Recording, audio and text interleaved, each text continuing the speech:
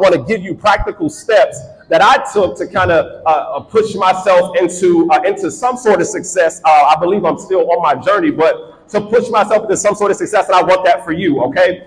So what I want you to think, and I want you to activate in your mind today and right now in this moment, is that something this guy is going to say is going to absolutely change my life. I don't know what it is, and it could be different things for everybody, but something that this guy is going to say is going to absolutely change my life, okay? Here's the way that it works. Tony Robbins, any of y'all familiar with Tony Robbins at all? Okay, I'll encourage you to Google him, okay? But he talks about once your mind is activated into something, you start to recognize it. How many of you all have cars? Anybody here got a car?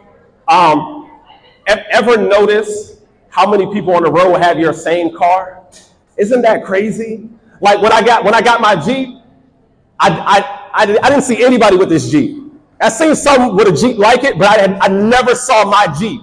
I never saw it in my color. I never saw it with my specific headlights and my specific panorama top. I had never seen this Jeep ever before in my life. And when I got it, I was so excited. I said, y'all, I'm being unique.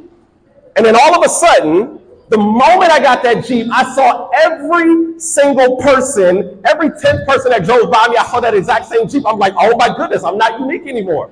And the only reason I started to see more of these Jeeps is because I started to recognize it, i.e., your eyes can only see and your ears can only hear what your mind is looking for. That Jeep became specific and important to me, so I started to see it, okay? I want you all to activate that, right? So here's what I want to talk to you about. As you all know, I'm a poet, and what I do is I like to paint big, giant, elaborate pictures, okay? And so today I want to make your life into a house, okay? Can you be a house for me? Raise your hand if you can be a house for me.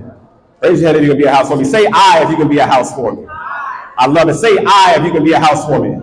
I love it. I love it. And you know one of the beautiful things about houses is that they can be built and they can be rebuilt. They can also be reconstructed.